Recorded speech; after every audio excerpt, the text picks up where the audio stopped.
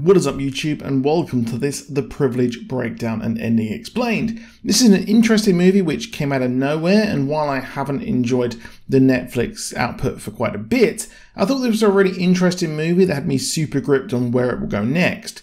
The movie wasn't on any media access list, and I could only find one trailer in Hindi, so I thought I'd go and give it a try. As well, this is surprising because the lead actor character Finn was played by the same actor who played young Noah on the expertly crafted show Dark. Now, the story follows Finn as he tries to recover from his past and discover the mysterious secret of his family in a sort of undead demon Get Out. We open with a young Finn being babysat by his sister, only for things to kick off spookily very early as his sister Anna seems possessed and rushes him out of the house as she falls for a dam after she tried to convince Finn to jump and he would kick her off the dam to her death. It's a strong opening as he wakes up and is in a psychotherapy place at a fancy hospital, and he goes to school. He has a crush on Samira, the popular girl who is the therapist's daughter, and is best friends with Lena as the pair head to a party. Throughout the movie, Finn does have visions of people covered in blood or holding a knife, which hint that something is up in this world. The occult is a theme that progresses throughout the movie as he asks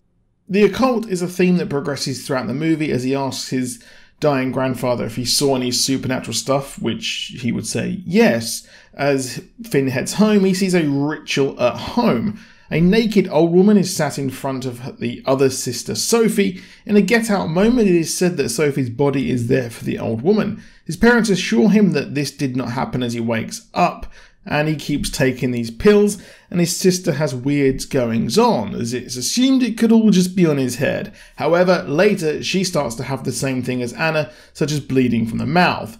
Weird things happen also when her ex Ramin is attacked and killed by a spectral monster/woman. Finn soon realises that these pills that he's been given could be the cause, as he starts to not trust anyone around him. It turns out that inside the pills are a weird fungus mushroom thing, which is actually a necrofungus that grows on the dead and is rare in their part of the world. It's bizarre as something stranger is going on afoot in this world. He and Lena head to an expert to get some kind of advice on these drugs, and these people just so happen to be able to conduct a seance. It's explained that they will convene with the spirits and beings that have no body and can only be heard through white noise, and they are attacked. This is why later the people do want the bodies of the young people, as they are just spectral forms, as the seance is shut down by the family and the two people, Scarpa, being scared witless. Now, all three end up having a threesome because, hey, why not? It's the end of the world. Now, Samira starts having visions after the threesome, and the seance pair have run away scared of what was going on. Now, at school, Leander starts going crazy like Anna and ends up jumping off the roof and has a fungus in his mouth. He then urges them to look into the folder, which Finn does, learning that they are all adopted in this weird, creepy community. Now, Lena heads to a pharmaceutical seminar praising the drug, and Finn's father is there, or well, at least his adopted father, and it hints that this creepy mushroom drug will be spreading further than their immediate area. It gets even weirder, if that is possible, as his grandfather dies and wakes up, and he and Samira are tied up in a home. I think it is his home from the movie as well.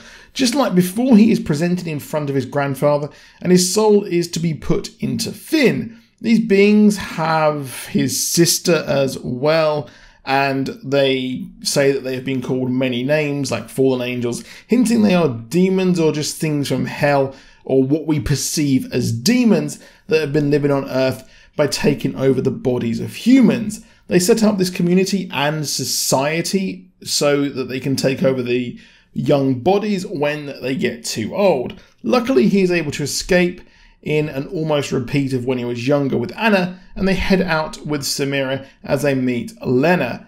Now, it seems like they are safe for now. They plan to go where no one will know them, and a billboard hints that there's little place to hide because this drug is soon to be everywhere, as these demons may take over the world.